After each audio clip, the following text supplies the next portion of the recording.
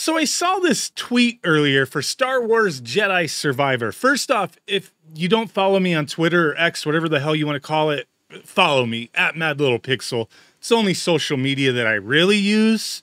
So yeah, there's that. Shameless self-promotion. I never promote myself as far as social media goes, but this is the only place I'm ever on as far as social media. Now, as far as this game, Star Wars Jedi Survivor, I was always kind of interested in playing it, but I haven't played it. It looked kind of cool, but I saw this. It says it's coming to Xbox One and PlayStation 4 on September 17th, 2024. Now, I've been hearing all these things for a while now about how like half of like PlayStation Network users and maybe even Xbox users like are still on previous gen consoles, and how just this generation for Xbox and PlayStation, the adoption rate of jumping into these new systems, it's been going okay, I guess, but just not as good as they would hope, right? That people are still holding on to these previous generation systems. And I'm going to be straight up honest with you. This generation has sucked. PS5, Xbox Series. This generation has sucked. If it wasn't for Nintendo, I mean, just being honest, Nintendo killed it this generation. They did. Their weak ass hardware. They've sold a buttload of them. It's just ridiculous. But, you know, Nintendo, they don't do what like PlayStation and Xbox does.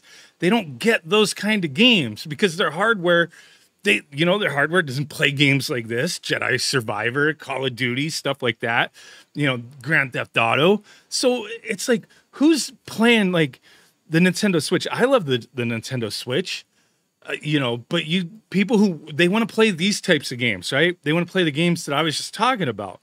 So a lot of those types of game players, they're going to PC nowadays, or they're just sticking to their previous gen consoles because there hasn't really been much to sell people on this new hardware.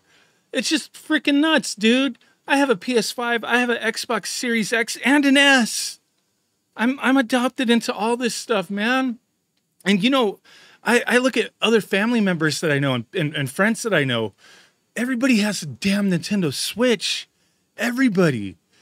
And then it's like, but then when they're playing other things, like I have a, like niece and nephew that play like games with my kids, and I'll see like my youngest son playing like Sea of Thieves with his cousin, and I'm like, oh, he has an Xbox? Like, no, they're playing on PC, and it's like, oh, okay, they don't have an Xbox? No, they have a Nintendo Switch and they have a PC. So a lot of people I know, it's like they don't have an Xbox, they don't have a PlayStation, they have a Nintendo Switch and a PC.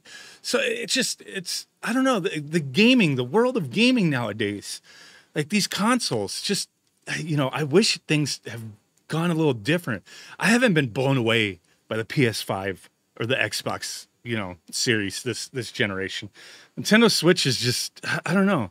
I've been really digging what Nintendo's done, but it's just a weak system. So what are they going to do with the Switch 2? What are they going to do? And I know there's been tons of like talk about the Switch 2. That's kind of what prompted this video today. Is I think this current generation sucks balls. And it was prompted by like, I saw the Switch 2 was trending today, and I started looking at different like tweets and what people were talking about. And then I saw this, and it just kind of reminded me, like, because I started seeing things that people were talking about, and they're like, why don't people let go of their old systems? Like, stop embracing this stuff. Like, this game isn't going to run. This is a bad idea. What's wrong with finally moving on from 11-year-old consoles? People just don't want to move on because there hasn't been a reason to buy $500 hardware. There really hasn't been. And for the longest time, like a lot of games were being released for both PS4, PS5, Xbox One, Xbox Series. So they really, like, people weren't seeing a reason to move on. And then now it's like, okay, this game came out a while ago. Now it's being released on previous generation hardware. I don't know. But yeah, let's take a look at some stuff that was going on with Switch 2 talks. I don't talk too much about rumors and speculation. But sometimes it can be fun.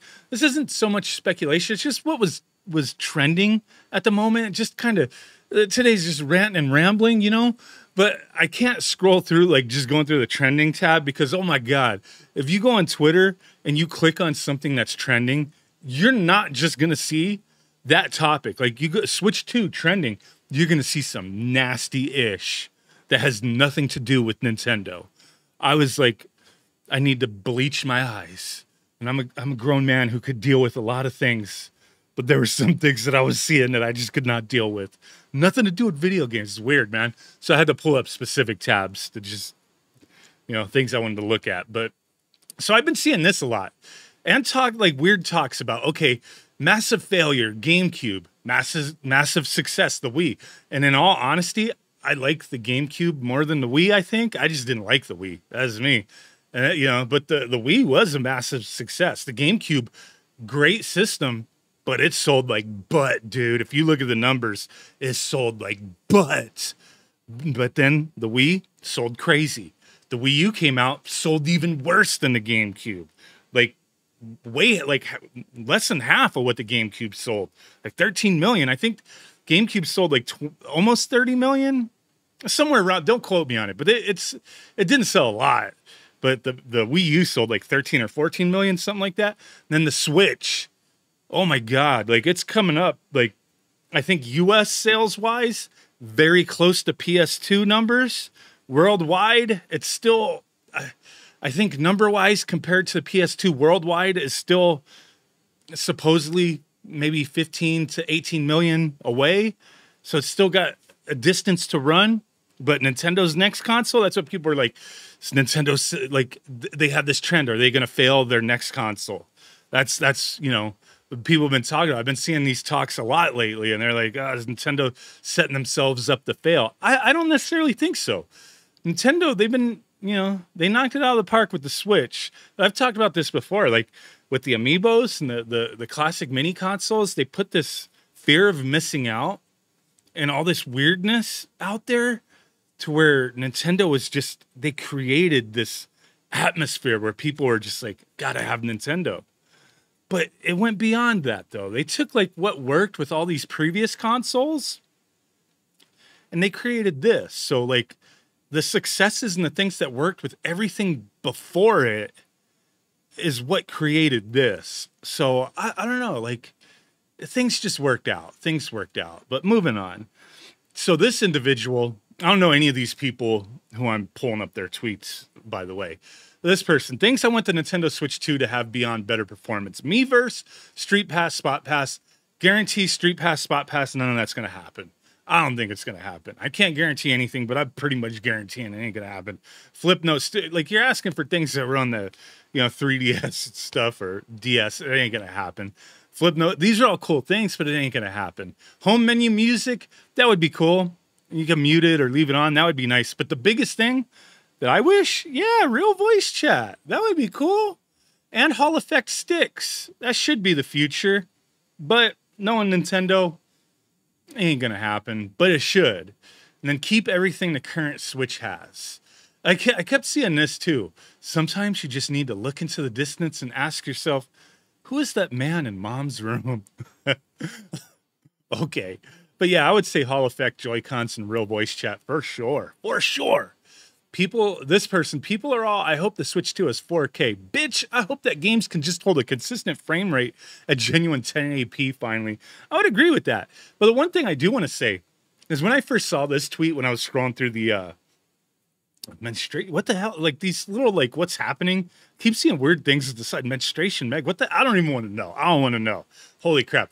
But when I saw this earlier, people are, I hope the Switch 2 has 4K. Bitch, it's just 1080p with consistent frame rate. 100% consistent frame rate. Because Switch right now does struggle with some things, right? There's some games that just struggles with that consistent frame rate. Struggles. I want that. I hope for that.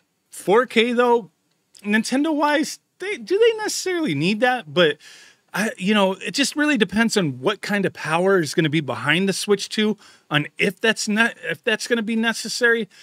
But at least enough power to be 1080 with consistent frame rate would be a hope, right? Would be a hope. But okay, what was this person? This is one I thought, like, if the Nintendo Switch 2 is backwards compatibility with the original Switch, which Switch game are you playing first on the new console? I definitely went backwards compatibility just because it's just like one thing where it's like, okay, I don't have to worry about having my original Switch plugged up and, you know, ready to go. I could, if I want to play a Switch game, I have the new Switch and I could just easily play it. But here's the thing, and I've said this before, I'm all for backwards compatibility. I love it.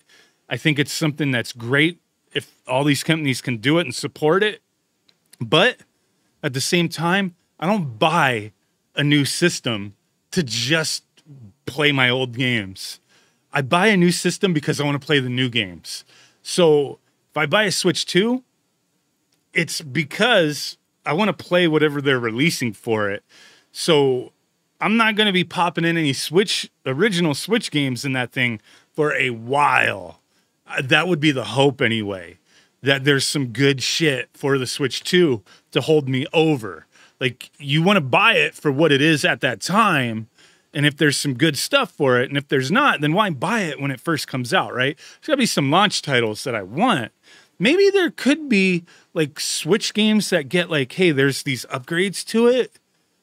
Maybe that would change, you know, the mentality on that, but I would buy the Switch 2 for a Switch 2 game. So it might be a while before I'd want to put an original Switch game in there. Then the last tweet. This one, the only way there isn't a Nintendo Direct in September is if Nintendo decides that month is for the Switch successor reveal. So they just say, like, there's been like these 8 years that Nintendo's had a Direct in September. So the only way there isn't a Nintendo Direct in September is if Nintendo decides that month is for the Switch successor reveal. I would imagine, like, if they do, like, yeah, there's been this track record. Would they have a Direct in September? Probably, but it would probably just round out the rest of the year for Switch games. Like, I don't know that they're going to want to do a Direct where it's about the successor right before the holidays, because they're not going to release the Switch 2 right before, you know, they're not going to release it this holiday season. If it comes out, it's going to come out like spring or summer next year. They might wind up pushing it further. I don't know. We don't know yet. Like, speculation, fun. Everything grain of salt. Who knows? We don't know yet till Nintendo says. But I would imagine it's not coming out this year, so they're not going to spend a Nintendo Direct this year talking about it. Because they want to sell more Switches. September, the new Switch Lite, the Hyrule, you know, edition Switch Lite comes out. Legend of Zelda Switch Lite comes out. They want to push hardware this holiday season. Their hardware sales have dipped down a bit. They want to push hardware. So I would imagine Black Friday holiday season, there's going to be some sales. They're probably going to do the most interesting Black Friday holiday specials that they've ever done this year. This is going to be like their last push. I'm willing to bet, like, because we've never really seen markdowns, reductions in prices.